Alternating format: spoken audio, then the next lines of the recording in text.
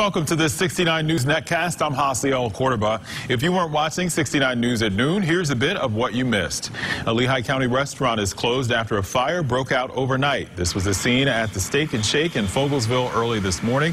The restaurant expects to reopen later this week.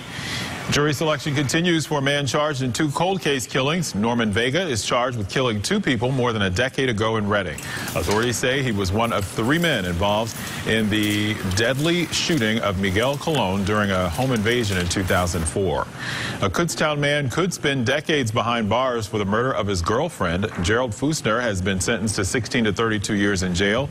He pleaded guilty to 3rd-degree murder in the death of Catherine Kreibel.